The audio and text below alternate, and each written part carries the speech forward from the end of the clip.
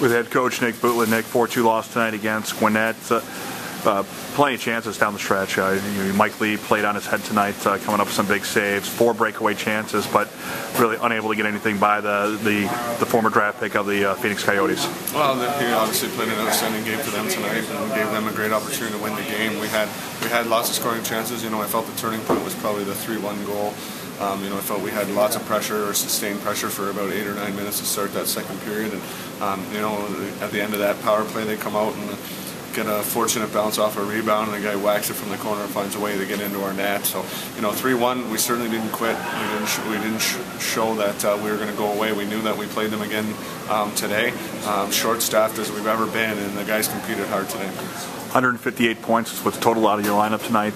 When you look at the depletion out there, you needed someone to step up, and 2 guys that you just recently called up from the Central Hockey League, both guys from Western Michigan, able to find the net tonight, with Brian Bicek getting the first goal, and then trying to mount the comeback, Jeff Pierce on the power play.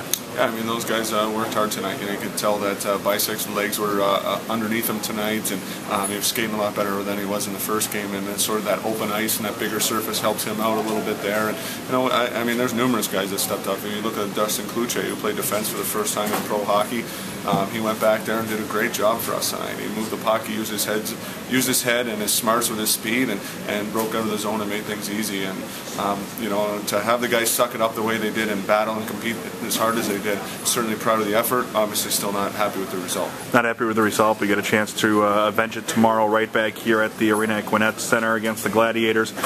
Played 2 guys short tonight, and at times with penalties actually up to 4 guys short.